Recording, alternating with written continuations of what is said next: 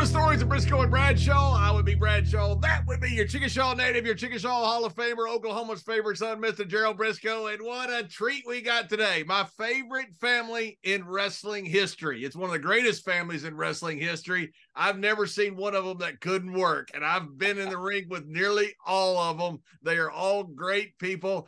And this one especially had some crazy moments in WWE. We were together in Crockett in Texas.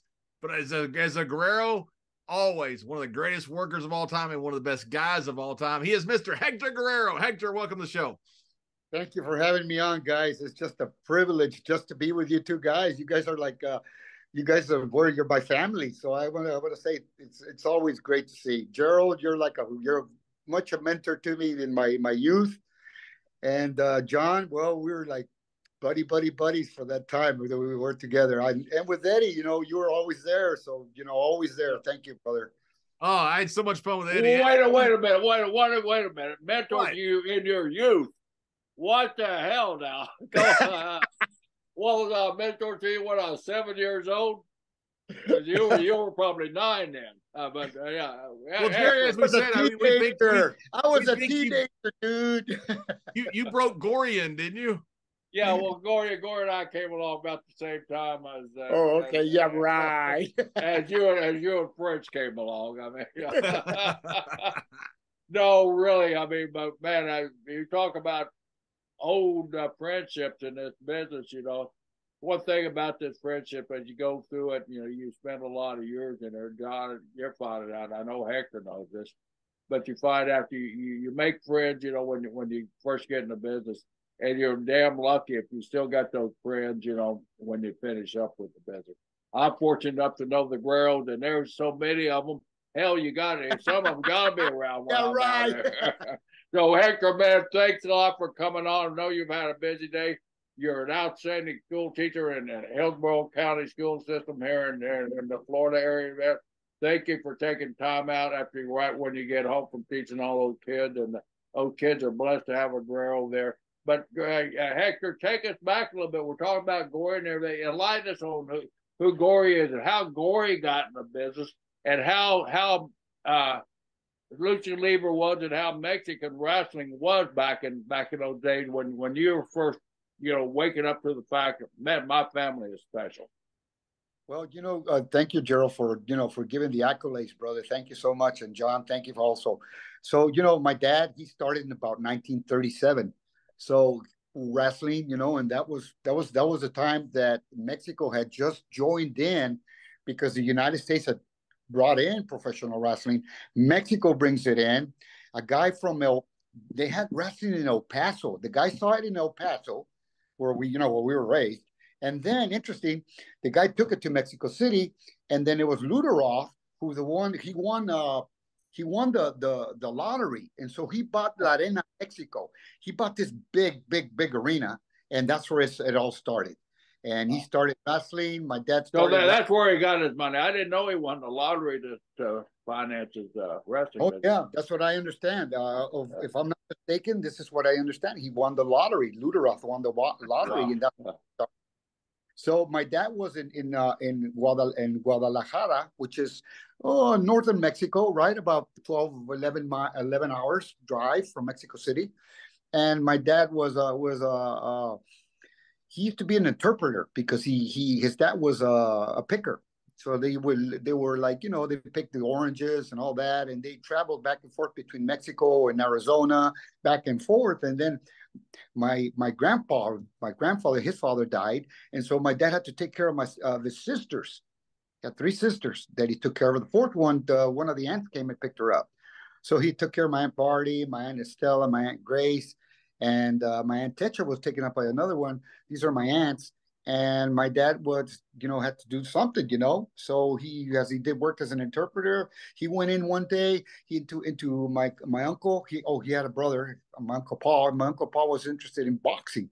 So they went and looked into it, and my dad saw that they had wrestling there instead of boxing. And he met a guy named Diablo Velasco. He trained him and other people. And then that's how it got rolled. And what style did he train him in, Hector? He started it, I don't know if he was a heel or babyface, but I know he didn't use his name, Gory Guerrero. He used Joe Morgan because because he was he knew English. Right. So the gringo, you're going to be Joe Morgan. So they used him as Joe Morgan, and then he started wrestling as he started having some bloody feuds, and he was a guy that he loved that, you know what I mean? And he never back down for a crowd. What I hear, he used to cause riots in Mexico City, and they made headlines. Gory Guerrero causes riots.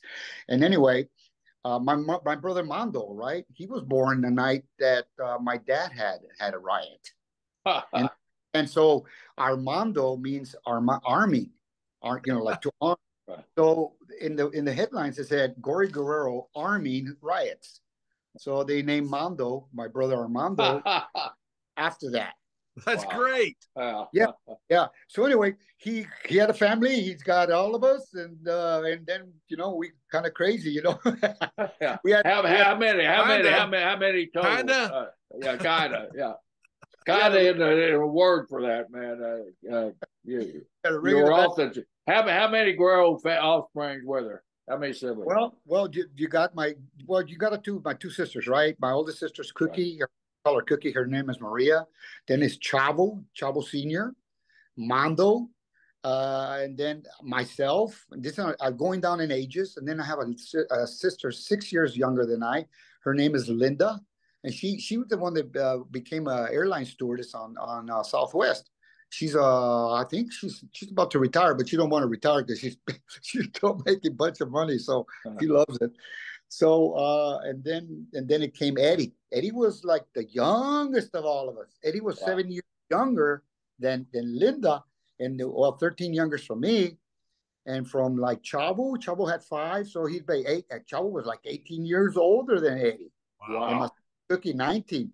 So Eddie was like, he was like, wow, he was the baby, man. We loved him, man. It was everything. We'd be watching TV. He'd run up, man, and he'd drop kick you. He's like 3, 4 years old. He dropped kick back and he'd go, oh, it's Eddie. so it's easy to say Eddie was the small brat of the family then, right? Yeah, but because we loved him so much. But then, my dad was a very disciplinarian. Yeah. So, well, tell me this: that your dad certainly had some vision. He had all these boys here, plus he had some beautiful daughters. Because I think I've met 1 or 2 of them there. But yes. You guys all ended up in amateur wrestling in El Paso at a time where amateur wrestling wasn't a big sport out there. What kind of guided your dad into getting you boys all into athletics? Well, you guys are going to be interested because Mando and Chavo, they fell right into it. Amateur wrestling at Burgess High School, and then it came my turn. Now, you guys don't know about this, but I was a big guy on band. I played trumpet. All right. Still play it. I can still play a little bit of trumpet, but I love band. That was my thing. So I didn't want to. So my freshman year, my dad says to me, "Well, are you gonna join the wrestling team?" And I go, "Dad, I want." So they all kind of looked down at me. So I joined. So I had to go to try to make varsity. The guy that I went against, and it's no lie, the guy was a state champ, and I'm like, man, I couldn't beat him. I'm sorry, but and he was a senior too. So then the same thing happened to me in sophomore. I'm a sophomore, and then I get another guy that was a state champ too. I remember his name, Archuleta, that was his last name, and I couldn't beat him, And then I was dieting, So I was like, oh wow. So my junior year, I said, Dad, I'm gonna go with my band. So I went with my band, and then we were out eating one time, and we're out eating, and he says, "Oh yeah, Gory. So which ones are your sons?" We'll go, "Yeah, that's Chavo." He says, "Yeah." He says he wrestles. Yeah. Oh yeah, he's wrestling. He's getting himself, he's wrestling at UTEP with a wrestling club because he had a club. I said, "Mondo, oh yeah, Mondo's doing really good, And then how about him? Oh, he don't wrestle. Yeah, he don't wrestle." Like, oh man, I go, oh, I guess I better start doing something. So I tried out. I made the varsity and wrestled. I didn't do too good, but I did all right. Yeah. I lost from one. I was weighing 151 pounds, and I wrestled the 119 class. I lost all that weight to Wow. To 32 get pounds. beat up. Well, you don't have any strength, man. Yeah. So then I could beat the 126 pounder. I could beat the 132 pounder, the 145 pounder, the 155 pounder gave me some trouble. So I was trying to go up in weight, but the coach didn't like me because Chavo at that time was the wrestling coach at Jefferson High School. Burgess and Jefferson were rivals. So my coach hated me because of my brother's coach. So Chavo had heat back then.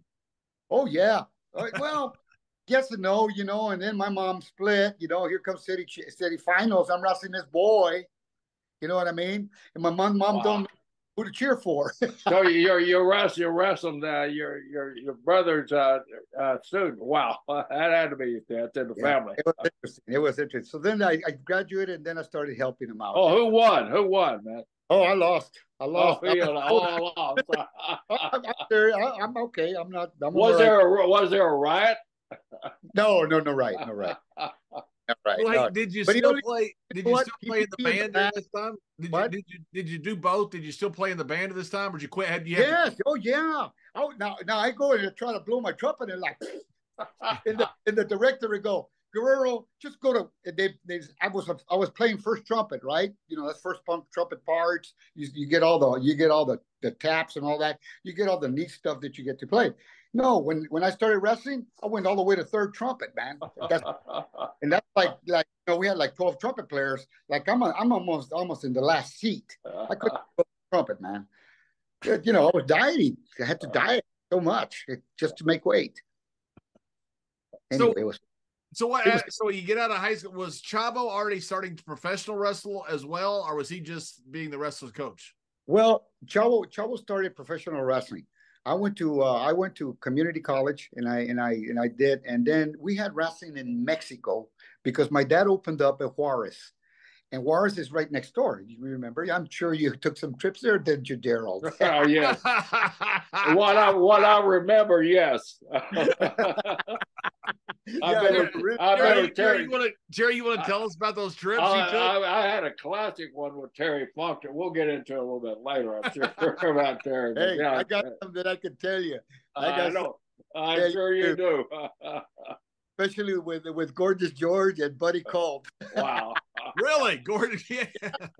Gorgeous George Jr., right? Yeah, Gorgeous George Jr., yeah. Yeah, Junior. Yeah, Gorgeous George Jr. and Buddy Colt. Oh, that's some funny stuff, man. Did George have that lavender Cadillac at the time he was out there? I think so. That was painted by Brisco Brothers Body Shop, by the way. Really? How about that? Great. Do you want me to tell that story about Buddy? Of course we do. All right, let's go for it. So my dad gets up about 4:30 in the morning, and I heard him get up. So it's still dark, and I usually get up during the night, and then I went up and I looked at him, and he says, "You want to go with me?" And I go, he was getting dressed. I go, "Where are we going, Dad?" "We got to go to Juarez and bail somebody out." So I said, "Okay." So now it's about 5 o'clock. We're going over the border. 5:30. We get to the jail. So we get to the jail, and we find out that Gorgeous George Jr. is in jail. So my dad had called they used to stay at what was the name of the hotel? Remember? It was like a motel. I'm trying to remember Del Camino, something like that, in El Paso. Right across the border, right on the border. Right there. So it was across the border, but Del Camino, I think that's what it's called, Del Camino Motel. And the guys would like to stay there because you could drive your car and he parked right next to the motel. And that's where you're right. He did have that. He did have that Cadillac. Big ass parking lot, right at Circle parking lot. So he never answered the phone. He wouldn't answer the phone. So that's why my dad went down there and I went with him. So, Gorgeous George had that all long hair with blonde, right? So he's in my dad goes in, he talks to the chief because my dad had a lot of connections in Mexico. He talks to the chief and says, "Yeah, Gore, we'll bring him out." So he's walking, and you can hear all these whistles from the Mexican prisoners. like whistles and whistles and whistles, and you know, Gorgeous George is coming out like. Oh, and he comes out and he goes, "Oh, Corey, thank you. You arrived." And he grabbed my dad and hugged him. And they were still whistling him out. And they brought him through the bar. So we took him. So we take him back to the hotel. And then we find that Buddy's over there, you know, with some lady friend. And then George goes and knocks on the door. "Hey, man, why did you leave me?" "What the heck?" He said, "Hey, I didn't leave you, man." I said, you got taken by the cops. And what can I do?" I said, You got taken by the cops. You could have called Corey. You could have called Corey or something. He said, "Me, finally." And you know what happened was that they recognized him, and one of the guards or one of the main guys at the jail in Juarez called my dad. That's how my dad found out. Wow. So Buddy Colt, once Gorgeous George got arrested, Buddy Colt left. Yeah. Now let me tell you how it happened. So I asked George, and George Buddy used to tell this joke all the time. And this situation. Well, they were in the bar. Remember that bar? They were going right over in the downtown, and then it was to the right, and all the guys used to go, and it was kind of like a wild, crazy ass bar. It was a lot of cowboys there. You know what I mean? So they went in, and some girl kept messing with Buddy. And he shoot him away, or George, and shoot him away, and then Buddy went around and then got to where George was, and then George said, "What's going on?" He says, "Oh, it's just if they come to tell you," he says, "don't tell them." What did he say? Don't tell them your name. That's what he said. Don't tell them your name. So they came and they asked Buddy Colt. And Buddy Colt, I can't remember what he said. He said another name. So then he asked George, and George says Buddy Colt. So they took him. That's what happened. And so George, being a smart ass, got him arrested. Yeah. Imagine that. No, George didn't get arrested. Buddy was the one that's missing. Oh, Buddy, okay. Buddy was okay. So, but he went and he told him, "Hey, don't tell him your name." So I guess he wanted to screw up Buddy. So he said, "Buddy Colt." Boom, they took him. So they took Gorgeous George thinking he was Buddy Colt. Yes. And Buddy Colt was. Yes. And it was Buddy that did the thing. I can't remember what he did to the lady. That girl, in Mexico, they come and sit in your lap. They wanted you to buy drinks. And, that's just the nature of the bar, scene in Mexico. It's like being I wouldn't know that. Oh yeah, redneck bar. You think? Here in Tampa, Gerald.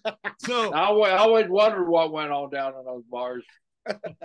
So Gorgeous George gets arrested because they think he's Buddy Colt, and the real Buddy Colt leaves him and goes back to cross with all the girls. While Gorgeous George is in a Mexican jail being whistled at by the prisoner. There you go. And that was some funny stuff. And Buddy used to tell it. I don't know. I'm surprised you guys never heard it. Every time I'd go up down and say, "You remember that?" I've heard that story about Buddy Colt, but it wasn't exactly like that. That's great, brother. That's great. That's amazing. What a crazy times. Going across when you work those border towns on either side were some pretty wild times. Oh yeah, man. It's crazy. Some crazy times, man. Crazy times. Your father was a promoter there in El Paso. Did he promote Mexican towns also, or just on the Texas side? Yes, sir. Look, when my dad started promoting, I graduated from Burgess, and I started going to community college. And my dad, we had already had like 4 or 5 years, and he had Channel 5 on Saturday nights. Now, my dad we had the most popular show on the border. And at that time, the Kojak was a big thing in the United States, and it came out at 9:00. We had better ratings than Kojak. Wow. And my dad double checked it and this and that, and we had better ratings because it was wild and crazy, man. My dad thought up some stuff that, they went up at the thing. One time we had a guy named Frankenstein. And he wore the thing, So to get him over, I was the announcer. I used to come up and announce, and then I would announce. And so when I went up to announce, Frankenstein decides to attack me. And he attacks me. And then they throw me out. Mondo comes in, boom, boom, boom. And then Mondo's having, and now Mondo, and then he gets him with remember how the mummy used to do the thing, Gerald? Right. Yeah. And so Mondo had the thing with and start bleeding through the mouth. Right. So now I come back in, he still puts my head, he's stomping on my head now with this big old boot, right? And he's got my brother on. So now my dad comes in, hits him with a chair. And he wouldn't move. And the people are screaming, and this is right live on TV. So finally, another wrestler came in, and between him and my dad hitting him with chairs, finally he left the ring, and that made Frankenstein. So that's kind of shows that my dad did, and it brought ratings. Yeah. And Hector, growing up in that business with your dad being a promoter and your brother's just starting into the business there, and you being a son, you probably had just about every type of job that there was in a promotion. And then is that how you learned the business so well? Because all you and your brothers, you guys really know the business, but I can see why. You guys were thrown in an announcing mode. You just said you were an announcer. You probably did timekeeping. You probably did the list of all. You probably did some referee in there. How was that growing up? I mean, you guys, and were the guys ribbing you guys all the time? Because I know guys get around promoters' sons, and they rib them a lot. And how was that? Well, they ribbed us a lot, but we get in the ring with them, and we could, my picture helped. You know what I'm doing? You know what I'm talking about? Yeah. So they try to stretch me, but I knew one move. The grapevine. So I split them open with a grapevine. That was my thing. I didn't know the wizards or anything. And so the ribbon kind of went away real quick after you knew you showed them you could wrestle. Mexican wrestlers, they rib you all the time, man. Yeah. Some funny stuff really, really happened, but there was some more stuff that really happened. A lot funner in California. Really? Well, get in there. Tell us a couple of stories about California. All right. You remember Coloso Colasetti? Have you ever heard of him? No. Coloso Colasetti is an Argentinian wrestler that wrestled for Mexico, came to wrestle for Mike LaBelle in Los Angeles, California in 1978, where I made my debut in the United States as a wrestler. So we're in Bakersfield, California. I don't know if you've ever been to wrestling in Bakersfield, California. Eileen Eaton. No, it wasn't Eileen Eaton. I'm trying to remember her name, but she was the main lady at Bakersfield. But anyway, let me get into it. So Leo Garibaldi's the booker. You remember Leo? I remember Leo very well. Yeah. Okay, so Leo Garibaldi says, okay, it's okay to talk finishes and everything, right? Yes. Yeah. Okay. Yeah. All right. Good. So Leo says, I was outside. They were prepping me up to start me in January at the big battle royal. So it was about I'd say late November or early December, and we were in Bakersfield, and there were some people that I had met, and they had a snake. So I had the opportunity to go. I'm not afraid of snakes, and so I went and grabbed it, and it wrapped all around my arm and around my neck. It wasn't a small snake. So I don't remember. It wasn't venomous, but it was a snake. So I went into the dressing room to scare guys, and Moondog Maid was there, wasn't it? Some of the other wrestlers, they were crazy about it. They were scared of the snake. So he came in, and Leo sees me with a snake, and he says, "Where'd you get the snake?" I said, "Well, it belongs to one of the fans." He says, "We're going to use the snake for the finish tonight." So it was Alex K.O. Perez versus Black Gorman. I remember now. So they say, okay. He says, Leo says, this is what we want to do. Towards the end of the match, Mondo, you're going to have the snake. And Gorman, you're going to be, Gorman, you're going to be cheating on Alex Perez. He says, when the cue is given, Mondo, you're going to roll in with a snake. He says, Gorman, you see the snake, you cower down and you scream, and then you start running around the ring.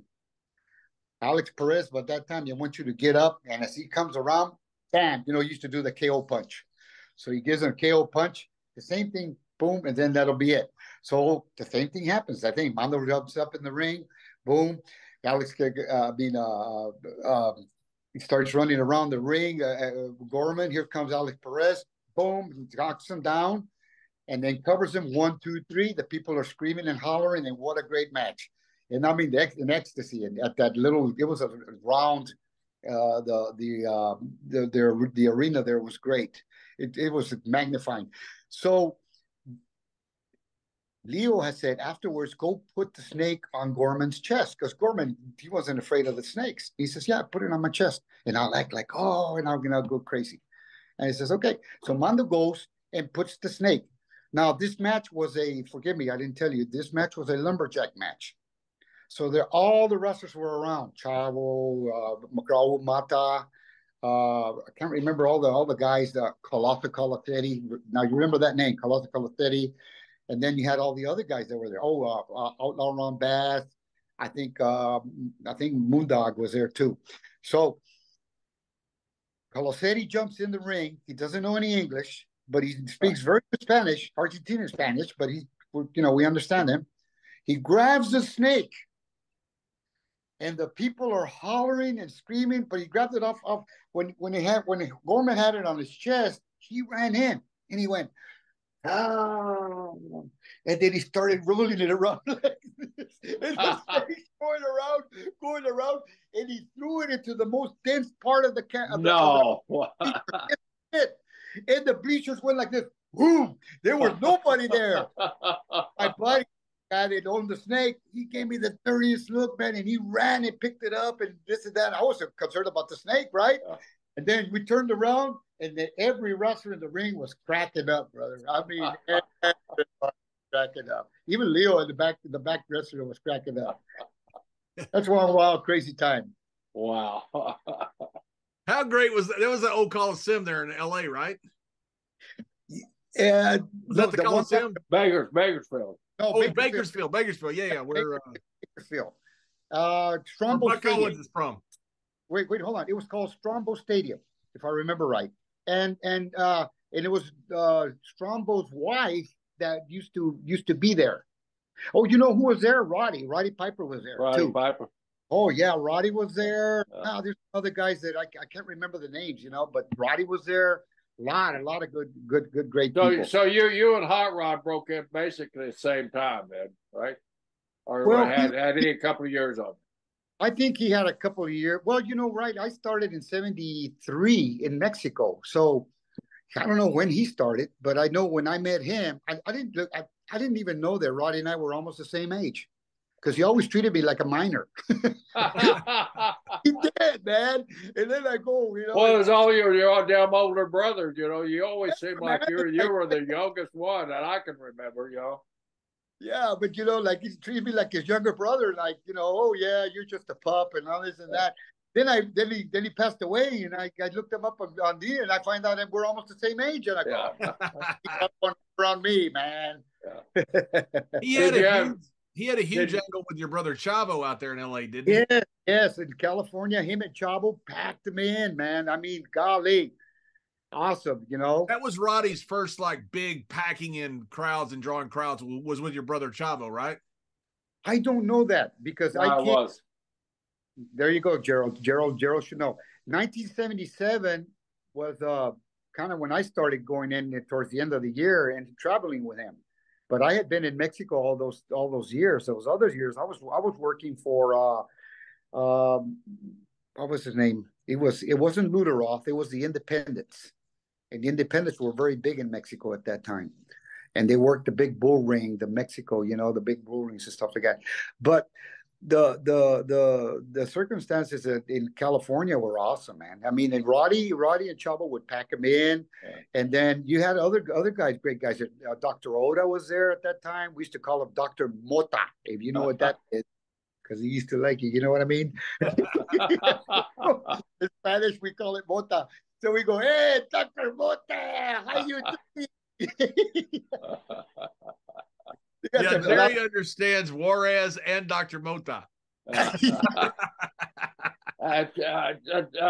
Hector, take us back a little bit to about Mexico when you're first starting. You know, the independencies, like you said, man, they were on fire at the time. They were actually hotter than some of the major promotions there.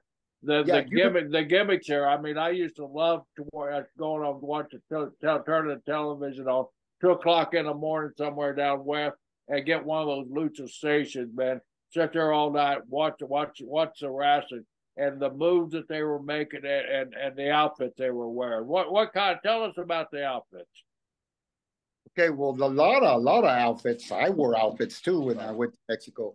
But my first times, when I went to listen, Mexico was big on the things with the masks, and the reason because of the identity and all that. The most famous, you remember Gerald El Santo, and El Santo would draw big crowds for us in El Paso. Right. And in Juarez too, when my dad El Santo, he packed in not the small bull ring, because in Mexico we have bull rings in Juarez. Right. He went to the Monumental, which is the big bull ring, and he packed which is what 50,000 people, right? Yeah, man, big. It was big time. And this is back in the 70s, man. I mean, when things were, wow. And 60s, and remember my dad was with him too, because my dad and him were called the Atomic Pair. And they were heels at that time. Then he became a babyface. My dad came to the United States, and El Santo became the icon that he is in Mexico. He became the famous movie star. And they did all these things. The Mummies versus El Santo, Frankenstein versus El So Vampire versus those were Santo. Great movies. I loved them. I loved them. They were awesome. They were awesome. So they were like the old Star Trek movies, with they were kind of hokey, but they were great in the fact that they were just hokey. I mean, they were great.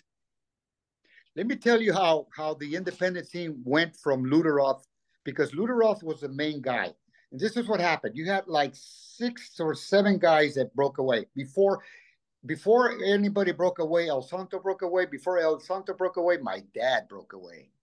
Because my dad was the light heavyweight champion of the world that they had, and they wanted him. I can't remember. I think they wanted him to drop it to Ray Mendoza, and my dad wasn't in agreement because they didn't want to work with him in Juarez, and my dad wanted to do some, I don't know, I guess something with him, but that's what I understand. So El Santo became like the icon thing, and then you got all of a sudden you get all these people like El Gallo Tapado, Blue Demon. You got got so many names. Me, I worked as a Lasertron with a different outfit. In the United States, I had Lasertron, with the silver, the mask, and all that. In Mexico, I was like red, white, and blue and they put wings on me. Uh-huh. So Art Barr had been there. Remember Art? Right.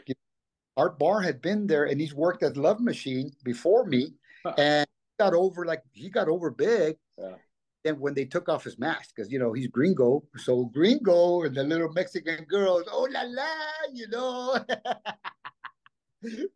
I love Art. He's great. Opposite, man. He was great. I when I was there, we all lived at the Madrid Hotel downtown Mexico City, and Tonga was there.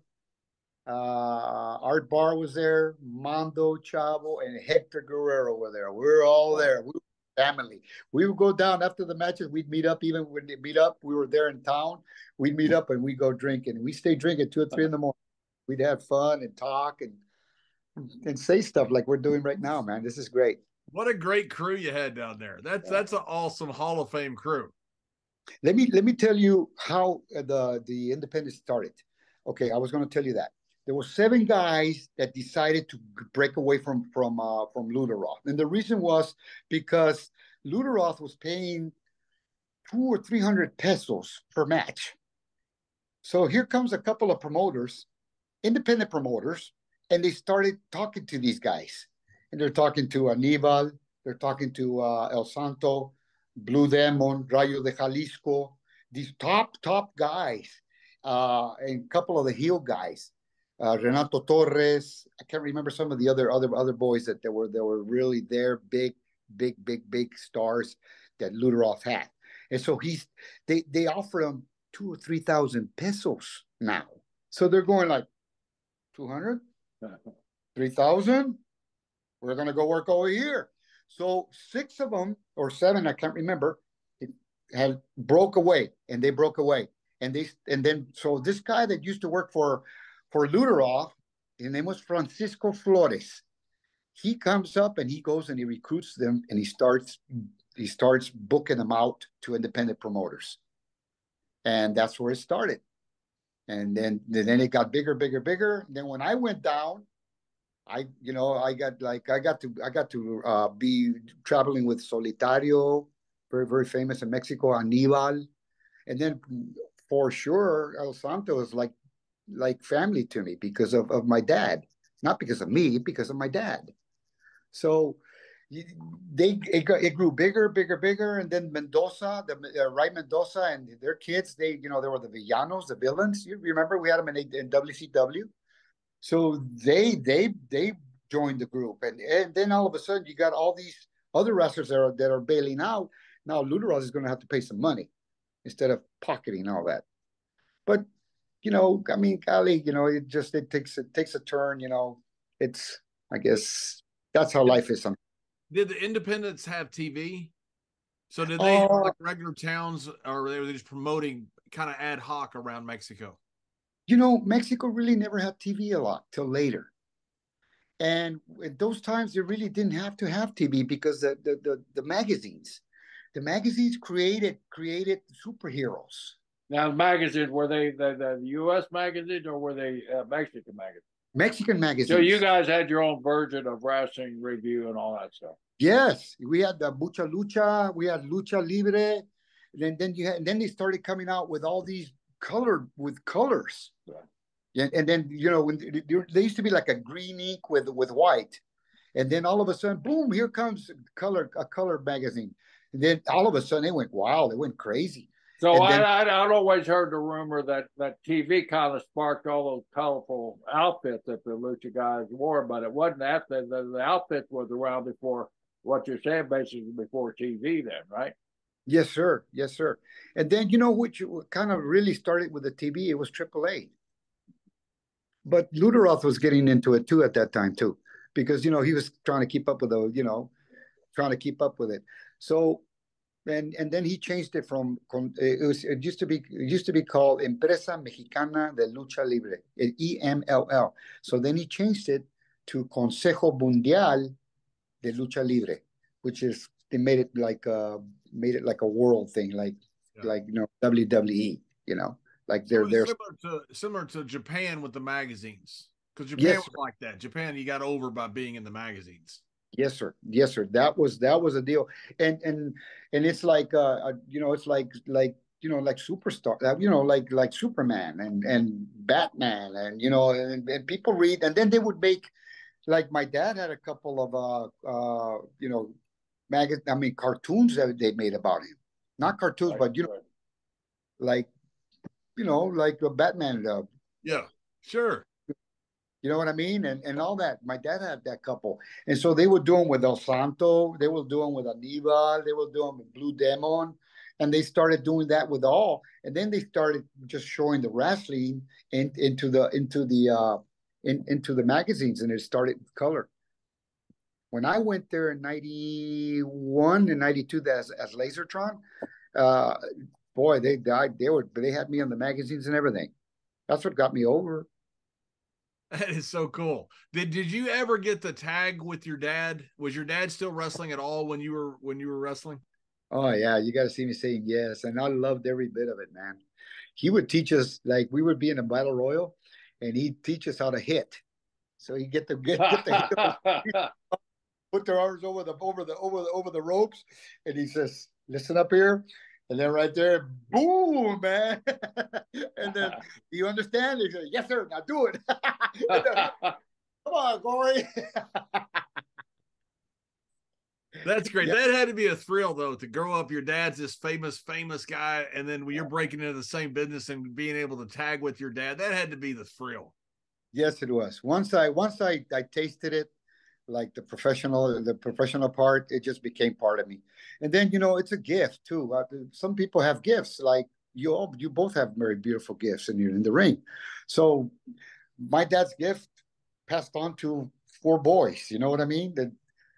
It's just Yeah. great. What part of your life, Hector, did you realize my dad's special, man? My dad's known by everybody. I mean, I'm sure, as you're a kid, you're going around around El Paso, around Juarez and everything.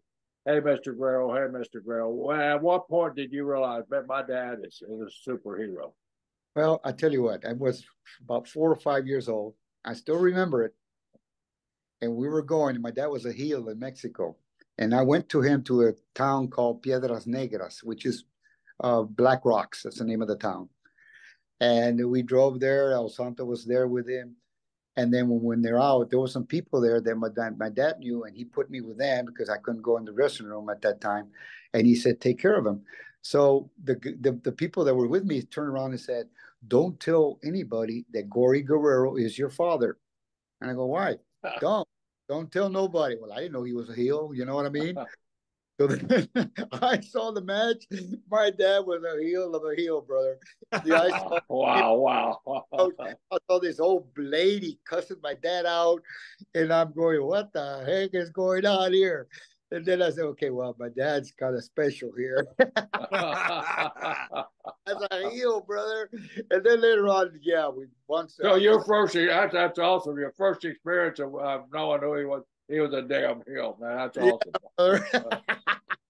But a hell of a heel, bro. Yeah, hell of a heel. Did you ever ask your dad, like, Dad, what happens out there? You turn into a different guy.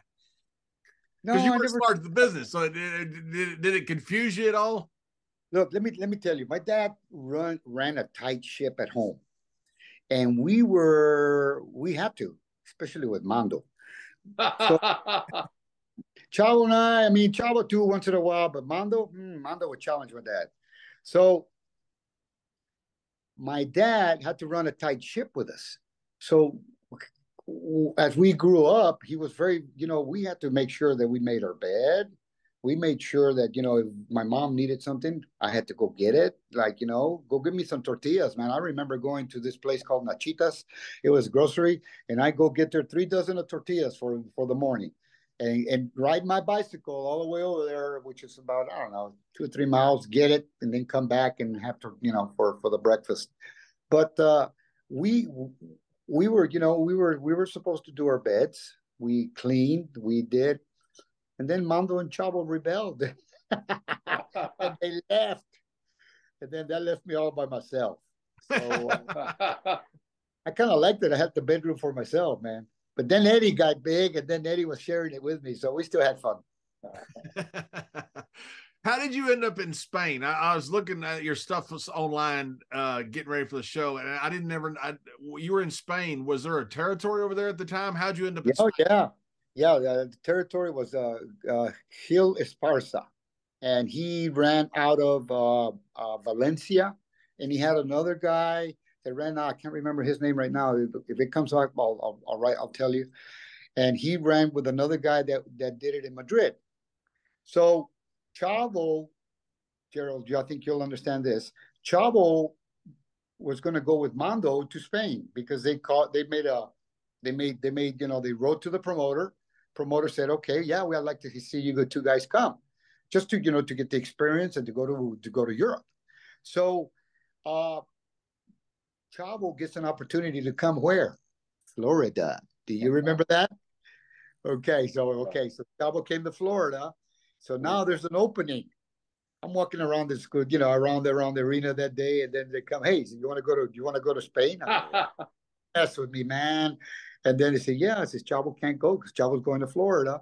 And then my dad said, yeah. He says, we'll help you get there. And then my uncle was there. My Uncle Paul was there. And he says, I'll loan you the money so you can buy your ticket.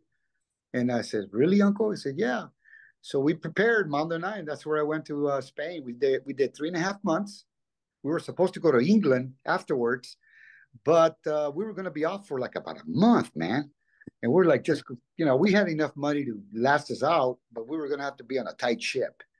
So we were waiting now. So I said, you know what, I'm going to go walk. So I went downtown Valencia, and I found a place where it said student fare rates and then at like half prices. So I went in and I showed them I still had my my card, and Mando was still going to UTEP at that time, and so we showed our cards, and we were able to get back home. So we decided to go back home instead of wait a month and a half for things to start kicking up.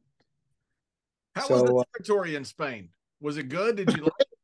It was great. We were in Valencia. Now Valencia is right next to the ocean in the Mediterranean. So a lot of the guys that came, John Brestone, I can't remember some of the names. Ricky Starr. Remember Ricky Starr? Right.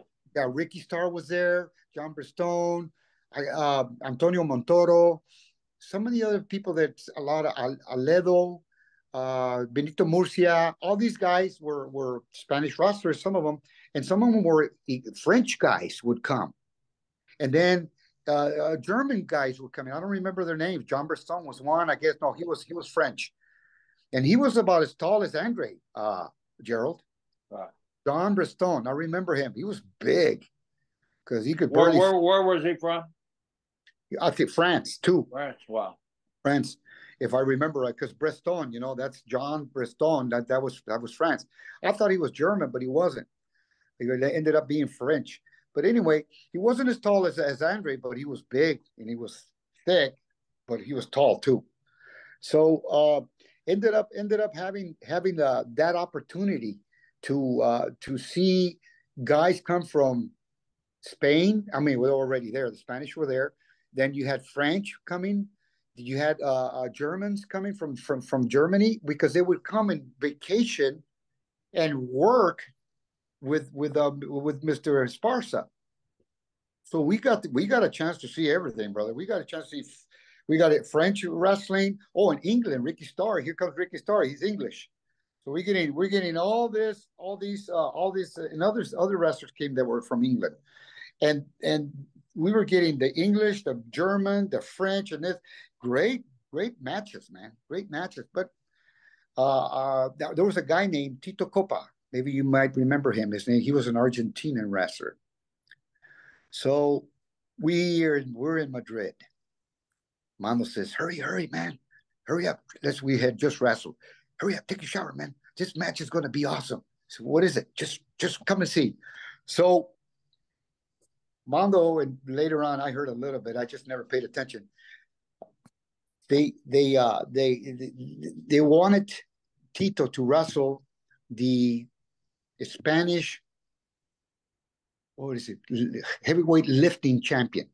He was a national heavyweight lifting champion, and they were training him to wrestle. And so Tito, they wanted him. Tito wasn't going to do a job. He wasn't going to do a job. Tito Copa was about, 5'8", 5'7", but he was like a round ball. Man, he was tough.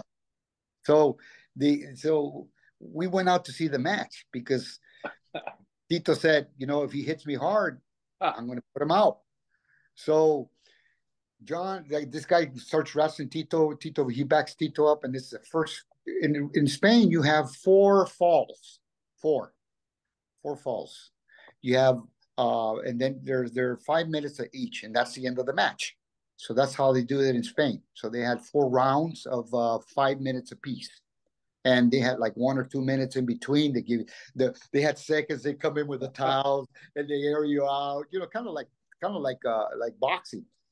So Tito comes up, and this big guy, he's like almost twice his size, and he pushes Tito into the third rope, but his head is hitting the third rope, and he goes down and he pushes him into the second rope. And then he rears back and he hits him with a big old forearm smash. And Tito went like this, and he looked at him, and he like that. He rocked around. The guy said, I get you. And then he went down. He kicked him from behind the knees. The guy was coming down. He caught him, and he put him out. Like that. I've never seen anything faster than that. And I mean out. He was out. So then the referee's saying, and he says, come on, count him out. He's not moving. He's not moving. And so he's telling, come on, get him up, because of the blood flow. He said no. He says, yeah. So Tito goes and grabs his jacket, puts it over, and he puts it over like he's dead. And put it over the thing. And then he said, now you can go to sleep, and he walked out. And the guy was still out. Yes. So the referee jumped on him right away, picked him up and started hitting him in the back and massaging his neck. And the guy woke up and he thought he was still in the match. So he said, "Where is he?" He says, "No, you lost." So we go back into the dressing room. Oh man, the promoter's cutting the rug on Del Tito. Oh. And Tito's saying, "I told you." He says, "If he hits me one time," he says, "if you don't know how to hit," he says, "I'm not taking it." You know what? They never booked him again. I'm not No kidding. Oh, the weightlifter. No, the Tito, they booked Tito. They didn't book the guy again. No, they couldn't. No, but Tito, they booked Tito because he was a draw. He was a draw. He was from Argentina. You know, he was a draw. What was it like a summer season in Spain? So was it just like these guys you say came down on vacations? Was a summer season in Spain, didn't run probably during the winter? Look, when we got there, it was I had just finished school, so it was the very beginning of June, the last of May, very beginning of June, and it lasted till about September, the first week of September. So it was all the summer months, right? So and then that was kind of with some of those vacation spots, resort towns. You know, it's easy to get talent there. You know, and they'd run during the nice months when the tourists were out. That's how Florida started too. Yeah, and you know, really, right? Yeah. Wow, Florida was a seasonal territory. Hey, Jerry, you want to tell us anything about you and Chavo down in Florida? Well, I don't remember. I know, yeah. Chavo got me in trouble at home a few times. Oh. I did that. Okay, let's see. I got to hear this story. I mean, you know the Imperial Room out here, right, Hector? Yeah, the Imperial. Old Imperial. Yeah, John. It was a honky tonk like Texas wish they had, man. Wasn't it, Hector, man? It was a wild. I mean, you can see George Jones and you can see Boxcar Willie in there. I mean, the wrestlers controlled the place. So there was what was that? Freddie Fender was in town, and so we got a bottle of tequila. I don't know why we got tequila. Oh my God. And we went to see Freddie Fender, man, Chavo. It's classic, man. Love it. And so we stayed. We did finally the place closed down 2, 3 o'clock in the morning. We still had some of our tequila left, and Freddie wanted some shots with it. So, man, we sat there all night long singing songs with Freddie Fender and drinking tequila. Yeah, right. Greatest time I ever had. Of course, we walked out of the bar. And the sun was coming up, and I had to go home. And Barbara didn't much appreciate Chavo after that. True. I've been the cause of many of that. And out here in my backyard, I had a product called Odessa Orange. You can use your imagination with that Odessa Orange. John, you've heard of it. And Hector, you probably partake in it. So we had a big party out here at harvest time for the Odessa Orange. So Chavo comes out and we buy chicken, we buy beef. He makes all the food, you know, the tamales, the burritos, and all that. We have a big feast while we're harvesting the orange grove out back of my house here. So yeah, I've had some good times with that, man. In Japan, he and I went over there. And you know Dick Barge, of course, you know, the destroyer.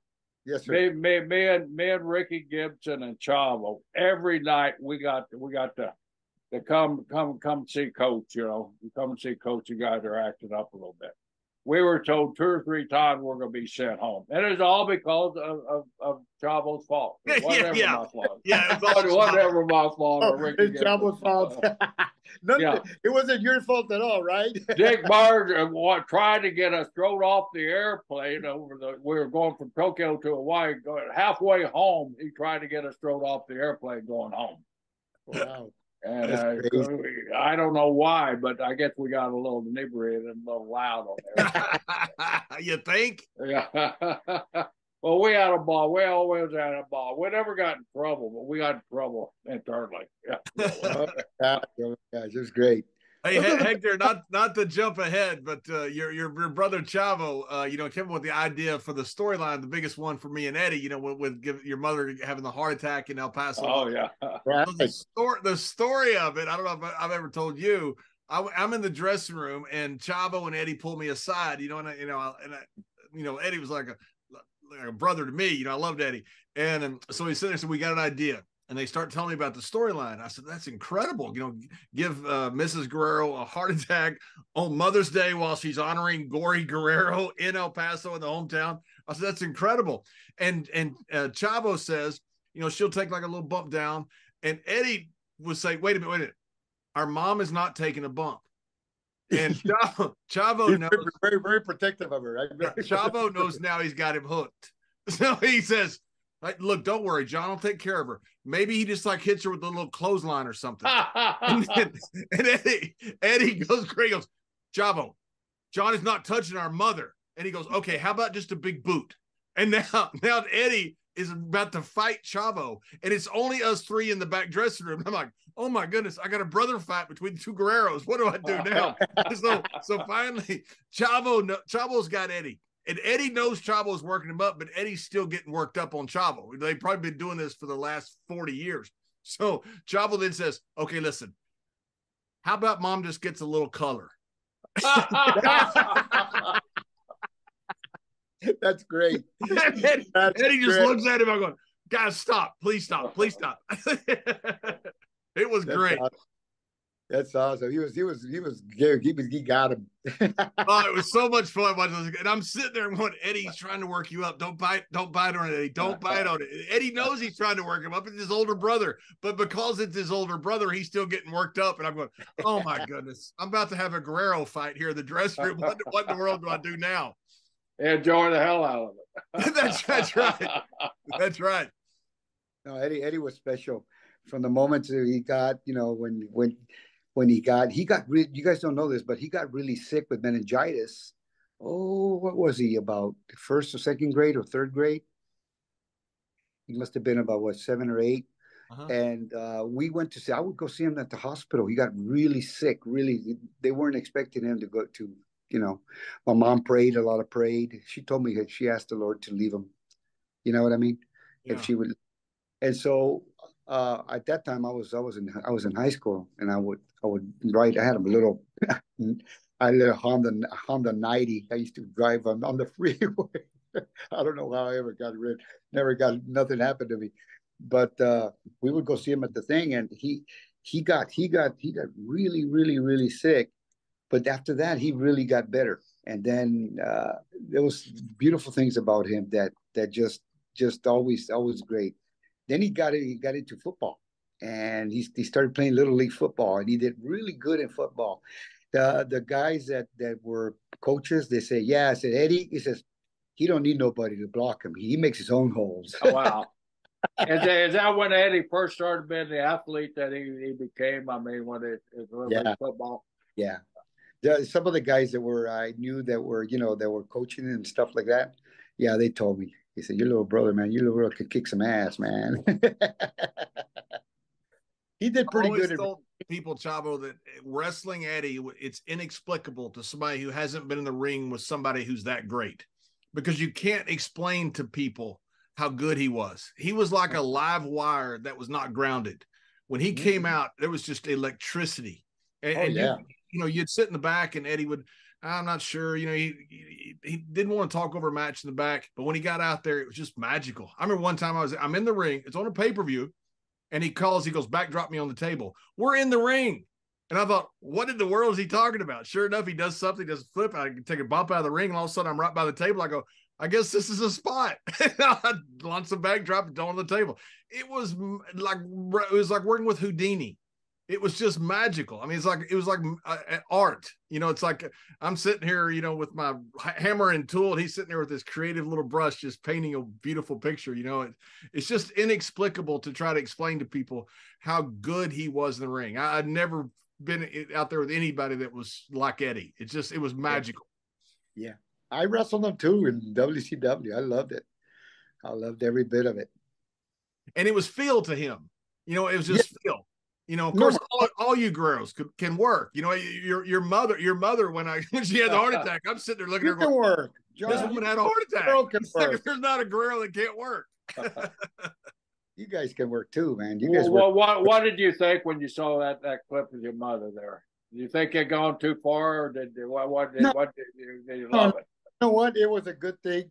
I was afraid that maybe she might have hurt herself when she fell on the ground, but then no, and then I saw her like. Lakefield pushed her to the No, ground no, no, too. no, no, no. What happened was what happened. No, no, no, no, no, no, no. That was taken care of. Eddie made sure, and Chavo made sure it's taken care of. I put my hand on her shoulder like I was, pushing her, but she grabbed my wrist. That way Right. she could take her own bump down. So the whole time down, I'm holding her, going down to make sure that Exactly. she was That's okay. right. Because last thing I'm going to do is hurt Mrs. Guerrero. And El Paso, Too Texas. many Guerrero, yeah, in El Paso. Oh, no. And you got 50 Guerrero brothers you got to fight. All right. You wouldn't have made it out alive. Is that the Oh, night no. you got the police escort out of town? All the way out of town.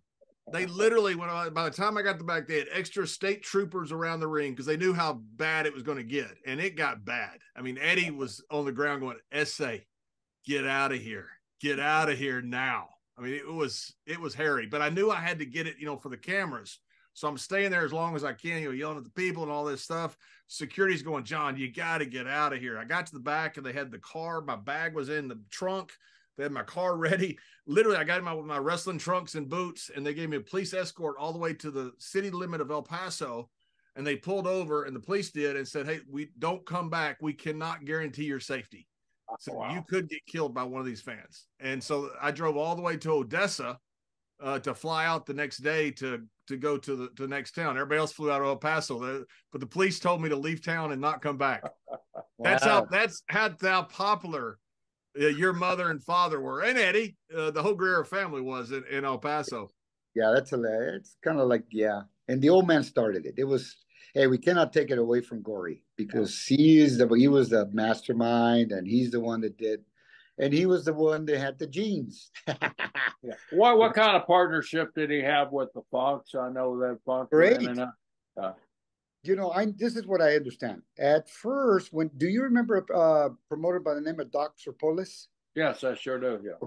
So my dad told me that he went to the NWA during that time that Dr. Polis, I think, had Amarillo. Am I right? Right. So, and I heard that him and Dory had a little bit of a confrontation, but I don't know how it happened. I'm talking about Dory Senior. Or senior, yeah. Dory Senior. So later on, somebody calls my dad from the El Paso Coliseum and says, Where I might have this wrong. I very well could, but what I remember, Dory was trying to work something out with the Romero family. Is that true, or do you remember that? No, I don't remember that. But Ricky came to El Paso a lot, and he was very popular in El Paso. You remember that? I don't know about the Romero family right now, but I do remember that. I'm telling you how it started. How my dad started with Dory and how do you want to hear that or not? Yeah. They were out in Vegas and there was some friction there. Yeah, so they had a confrontation there. They're not a very good one. So then Dory Senior calls the El Paso Coliseum. So my dad found out because they called my dad because my dad was already trying to start opening wrestling in the Coliseum, and my dad had years before had wrestling in 62 and 63, and they used to book the judging arena and do TVs out of judging arena and then book the Tuesday nights Tuesday nights in El Paso. This is back in 1962. So then my father has to go work again because somebody screwed him. One of his partners here in El Paso was try to edge him out. So my dad went to work for Crockett as a wrestler.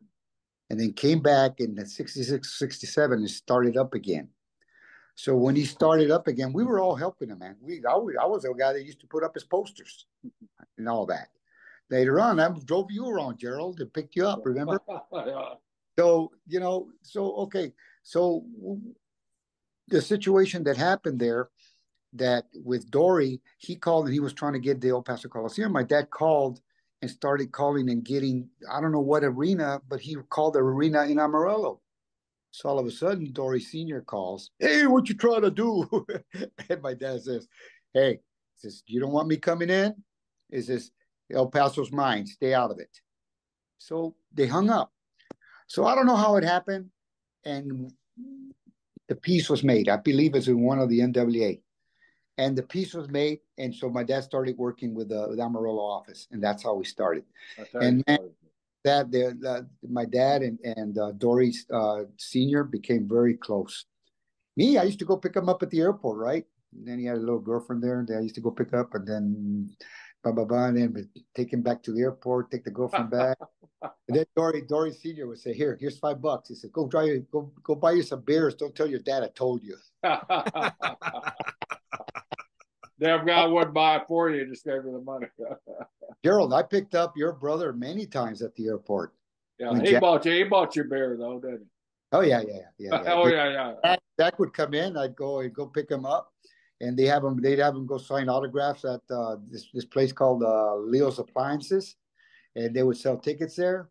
And then I'd take him to his hotel to do his thing, and then later on I'd come and pick him up and take him to the El Paso Coliseum, take him back, and take him to the airports, and take him out when when you and I went out. Remember? Yeah.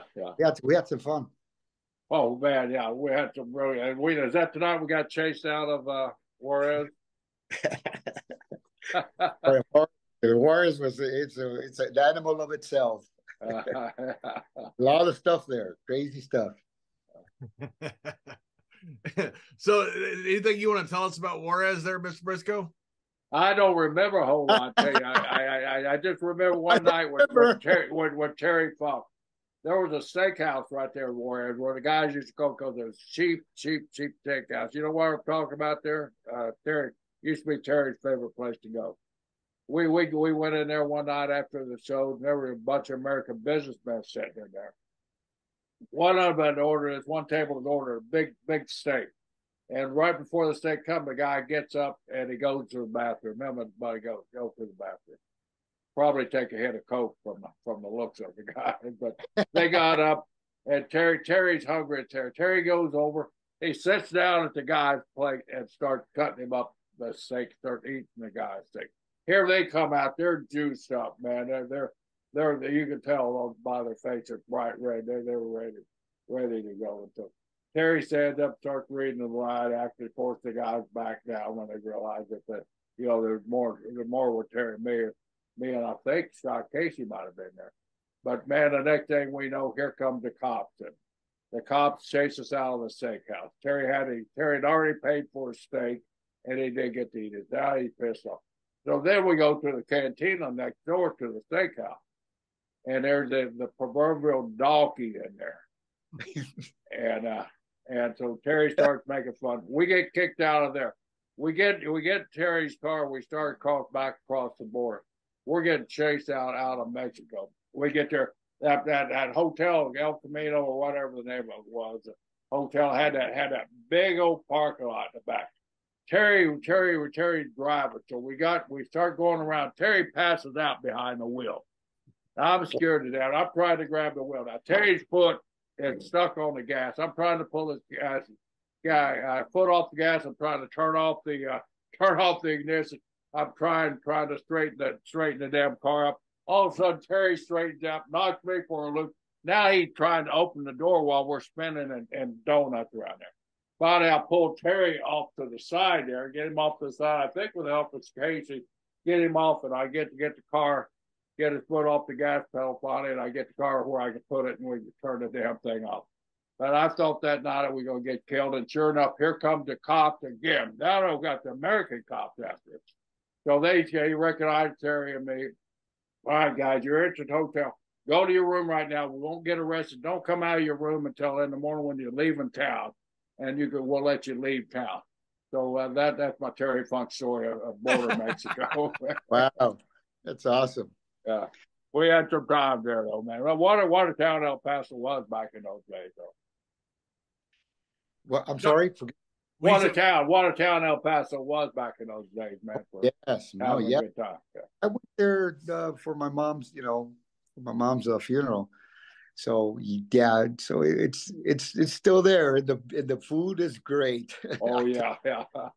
Food is it's I can't even find it anywhere in the United States. Because that was so. I'm always interested in the background of what happened with the WWE and the gobbledygooker. Because from what I heard, Vince was planning on this being like the mascot for the WWE, is what I heard. So let me ask you, what happened? Okay, well, I did the thing with Vince called me in, asked me to do the thing with the WWE with the it was WWF then. Yeah. In the gobbledygooker, and I enjoyed that it was going to do. But you know what? They did it at the Meadowlands, right? So you know what kind of a crowd Meadowlands is. It's like yeah. It's horrible. They could be like Philly fans. I mean, they'll boo exactly. They'd boo Moses. I know, right? So I didn't know. I'd never wrestled at the Meadowlands, so I didn't know what to tell him. I said, "Yeah, I'll do it." At first, with all due respect to Pat Patterson, because he's already gone, rest in peace, he didn't treat me right. So I never paid attention to when they started trying to call me for the gobbledygooker, because he had cussed me out. He told me, don't ever call this office again, because I wanted to see if I could get some work with WWF. So I said, okay. So I had a lot of calls, like about 4 or 5, and I had my first wife then. And she says, hey, man, it's WWF. They say they want to talk to you. I said, well, I don't want to talk to them. Hang up on them. So I did that for about, I don't know, 3 or 4 times. Finally, I picked up the phone one time, and it says, is this Hector Guerrero? I go, yeah. Hey, don't hang up. Vince wants to talk to you. So then I talked with Vince, and he said, I want to do something. But then he turns me over to Pat Patterson. so I'm like, I don't know, but I went ahead and did it. And the whole thing worked out great, I think. How did they propose it to you? What they sell you on? Well, Vince said that, they wanted to do something for the kids. And I'm, I don't, you know what I teach? I teach elementary. I love my kindergartners and first graders. I have 5th graders too, but I don't like them. They think they know it. But my first and second graders, man, they're all love. So I used to when I wrestled in Mexico as Lasertron, we called him the defender of the children. And when we did it with Dusty Rhodes, Lasertron was for the children. We did something in Charlotte about that. So when the gobbledygooker was proposed to it, he says, I want to do something for the kids. I go, yeah, let's do it. So, okay. So I did it. Okay. So they booed it. Boom, boom, boom. Then we did it for about 3 months later. He did it around the towns. And then I saw myself when we went to West Palm Beach. I saw myself I wasn't booked anymore. So it kind of dropped my heart, So then I didn't hear nothing. I went home and I didn't hear nothing for 8, 9 months. Nothing. So I had to get a job. And you weren't at that time. WWE guys weren't on contract. You were just on an independent contractor work and got paid, right? Yeah, but when I first agreed, I started getting $1,000 a week from Vince. I appreciated it because that really helped me out a lot. And then when the whole thing went, I just dropped the ball. So then I went and I got, you know what I did? I became a waiter in a Mexican restaurant. And then after that stint, I tried to get booked. And so I got booked in Puerto Rico the first time. Okay. So I wanted to get booked in Puerto Rico the first time and came back and, made some decent money. When you got booked down in Puerto Rico, did that gimmick follow you around? Did that gimmick follow you down there? I mean, no, sir. Nobody knew about that. I was a gobbledygooker down there. And then, but when I was in Puerto Rico, they started calling me because it was the next Survivor Series. But I was in Puerto Rico, and when I got back, they were saying, "Is this a joke? We've been trying to call you and this and that." I go, "Well, I haven't been in town. Been trying to make a living." Not booked. So So, they said, well, we'll call you back. And so then they call me. They say, why don't you can you send the uniform? I go, yeah. Is that what you want? And they said, yeah. That's how it happened. Not that I left it. No, what happened was I was out there trying to work, and back then telephones were different than they are now. Yeah. Right. And then it took you days or weeks to get hold of people back then. Yeah. And so when I got back, my ex had been, they said, I've been trying to get a hold of you. He says, I'm glad you called. He says, because WF has called. I says, okay, well, I'll try to call.